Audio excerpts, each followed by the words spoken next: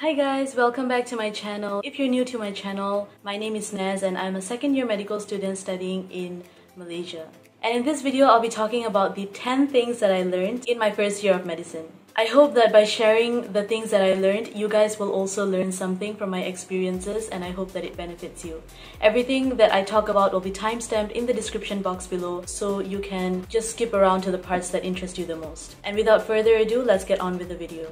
So the first thing that I learned to do is to maximize my time. And even though it sounds very simple, it actually is something that helped me to use my time more efficiently and make sure that I'm not using too much time for anything. And the reason why this is so important is because in university and in medical school, most of our time is spent studying. And time for us is like a very, very limited asset.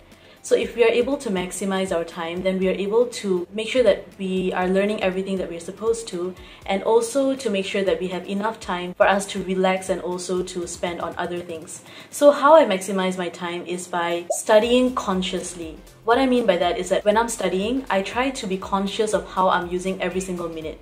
So if I'm studying for 1 hour, I try to make sure that I'm focusing for the entire hour. So because I'm conscious of what I'm doing, right, I'll be able to catch myself getting distracted or catch myself blanking out very quickly. Just because I'm at the table looking at my lecture notes doesn't mean that I'm actually studying. So I find it really important to make sure that when I am at my study table, when I'm looking at my lecture notes, I'm actually actively learning. I'm actually like absorbing what I am looking at and not just like, blanking out every now and then. The second thing that I learned is identifying the type of learner you are will bring you a long way. Just this simple thing of finding out what kind of a learner I am has really helped me use my time a lot more efficiently, because I'm able to change my study methods to target the kind of learner that I am. So personally, I'm an audiovisual learner, so listening and using visual cues are the two ways that really help me to absorb information better. So ever since I entered medical school, my learning style has changed completely as compared to before medical school. I mean, I wouldn't say that how I used to learn previously was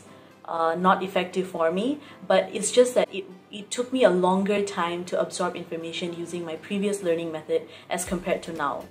And another thing that I also have been using and which has really helped me a lot is active recall. Basically, I make questions for myself and I test myself these questions so that I'm able to remember this information through active recall. And being an audiovisual learner, I make use of videos and animation kinds of lecture videos to help me absorb information, and for me that has really been very effective to help me with my studies. So after investing a little bit more time into adjusting my study method to suit my learning style, it has really helped me to make use of my time more efficiently, and it has helped me to absorb information more efficiently as well. So before medical school, I used to basically just go through my lecture notes thoroughly and write down every new thing that I learned. Every single time before a major exam, right, I would go through my lecture notes like from start to finish, and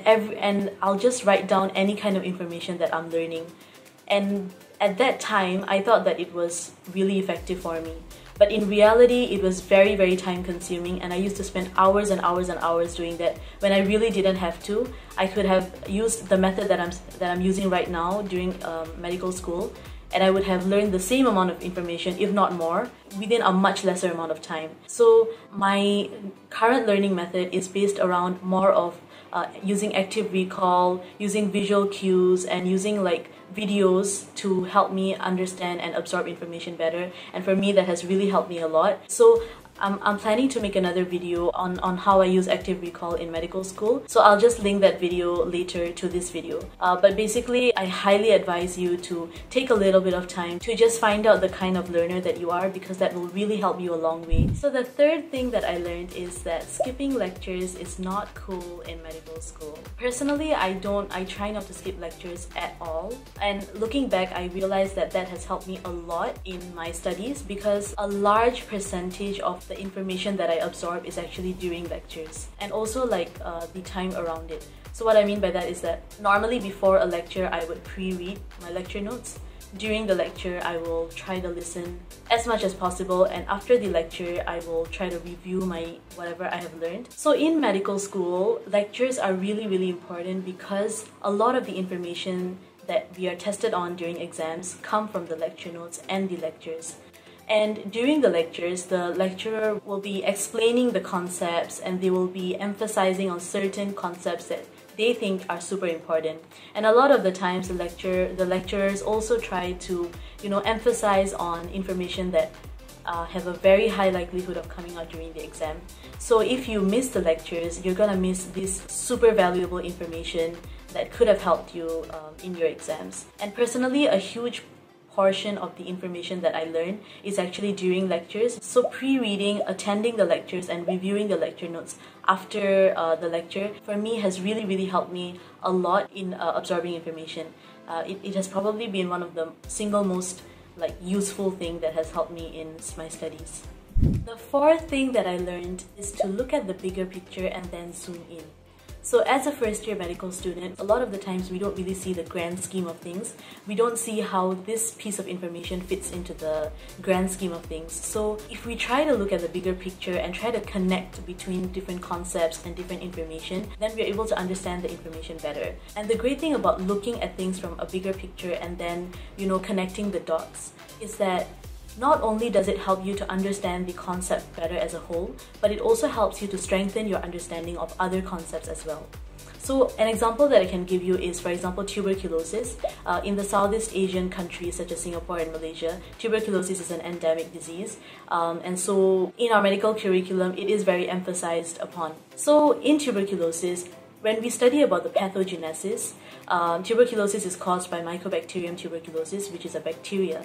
So when we study about how that bacteria causes the disease, we are also recalling information from immunology and pathology. Because there is inflammation, there is a granulomatous inflammation, the T cells that are involved, all of that has to do with immunology and pathology, right? And then when we study about the treatment of tuberculosis, for the treatment of tuberculosis, there are 4 drugs that are first-line drugs for TB. And when we study about them, we are also learning about pharmacology as well. And also, when we are studying about the bacteria itself that causes tuberculosis, we are also learning about microbiology, about antimicrobial drugs, and that also helps us to recall information from these subjects. In order to test whether a patient has the antigen of tuberculosis, we give them the tuberculin sensitivity test. And when we do that, it's actually a hypersensitivity reaction that occurs. So that ties back into immunology as well.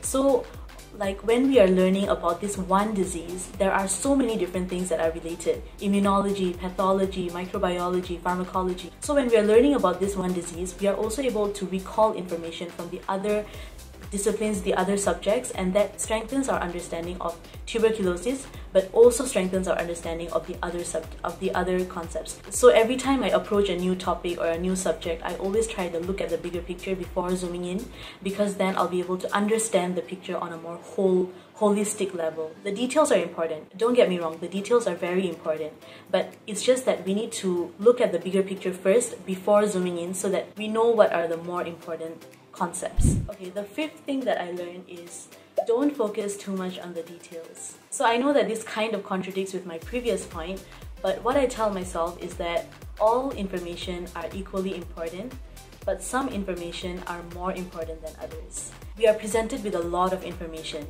really a lot of information, and sometimes it can get really overwhelming. But what we need to keep in mind is that some of this information is very high yield, whereas some of this information isn't so high yield. So we need to first master the information that is more high yield as compared to the other information. So what I'm saying is that don't focus too much on every single detail and trying to get every single detail to memory, because we are human beings and it's not possible for us to know so much information.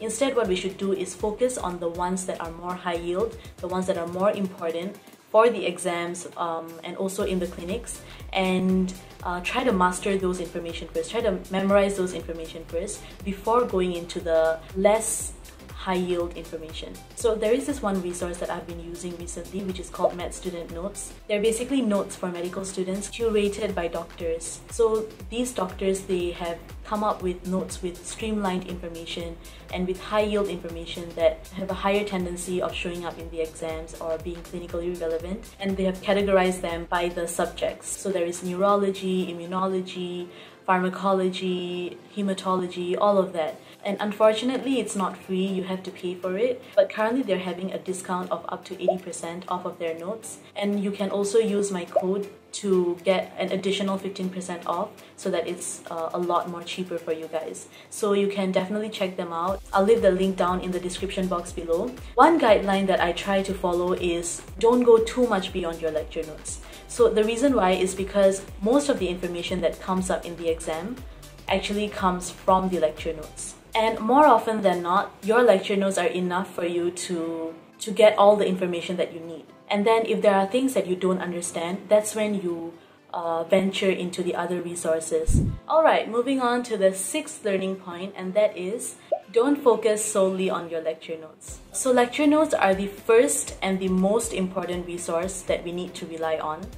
But it's not the only resource that we should rely on. When there are things within my lecture notes that I don't understand, or when there are concepts that are not very comprehensive in my lecture notes, that's when I look for other resources for information. So there are quite a lot of useful resources that I have been using in medical school that provide a lot of reliable information. I actually have a whole video dedicated to online resources that medical students should know about, and I'll link it down in the description box below so you guys can definitely check it out, or it will probably come up in the card somewhere here or here. So you guys can definitely check it out. Alright, the 7th thing that I learned is to find a study group. So throughout my first year of medical school, I have formed a study group with some friends and I found it really effective. So I believe that as one person, it is impossible for us to absorb all the information in the medical curriculum on our own. Because we are human beings and the information that is presented is really a lot. So we are definitely bound to overlook certain information. So when we are studying in groups with other people, then while we are discussing, right, we are able to identify the things that we don't know.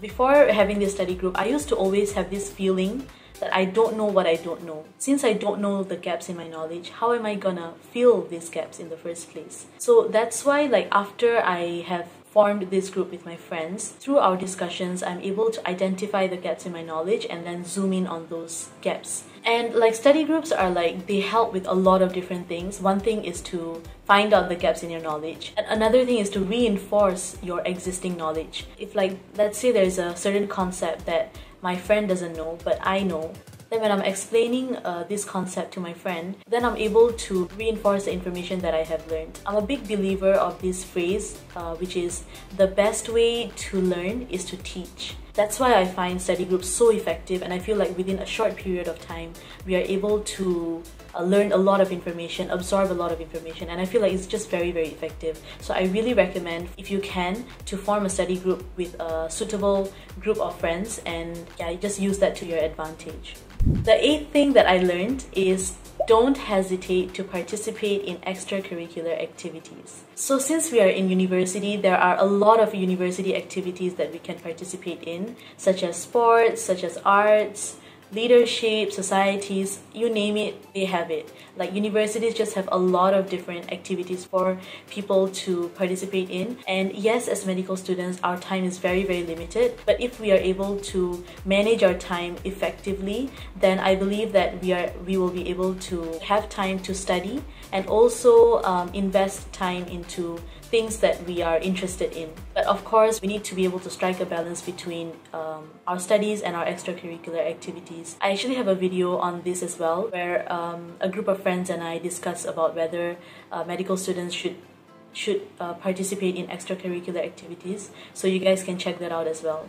Alright, so the 9th thing that I learned is that where I study affects how I study. And like different people have different preferences for the types of places that they like to study at. I think that it is quite good to invest some time into like finding out which are the places that you study the best in. I think that it's also important to identify whether you study well with music, without music, or with only instrumental music. The type of music that you listen to can also affect how alert you are or how much information that you absorb. So that's definitely important for you to identify as well. So personally, I realized that I do not study well in my room at all. I just get distracted. My bed is right there, right beside me, and how can I not ignore my bed? So I try not to study in my dorm room. And also, I realized that I don't like to study in super quiet places because I also tend to get distracted when I study in really quiet places. Like for some reason, when I'm studying in really quiet places, my mind starts to drift off. I actually tend to study better in very weird places.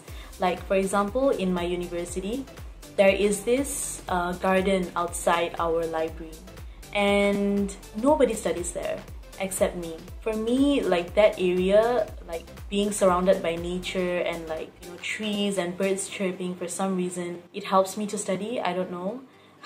But I also study in the library as well, which is a very normal place for people to study.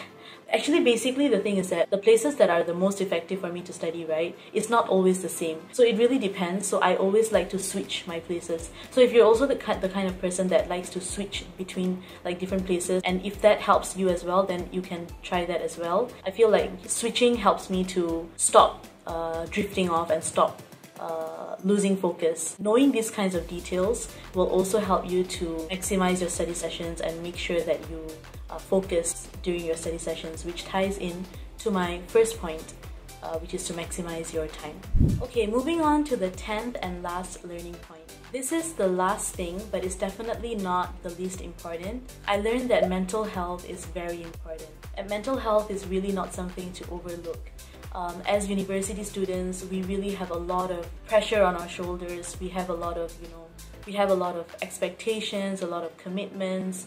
Our schedule is always really packed. So it is normal for us to, burn out. So that's why I think that it's really important to take some time off whenever you can, to just relax, to de-stress, and to just take some time for yourself to recharge. I think that it's really important to take care of our mental health and not overlook it, because it will help us in the long run. So I just wanted to end this off with that. Alright, so that's it for this video. Thank you guys so much for watching. If you like this video, don't forget to give it a big thumbs up, and also don't forget to subscribe to my YouTube channel and turn your post notifications on so that you can get notified whenever I upload a new video. And with that, I'll see you in the next video. Bye!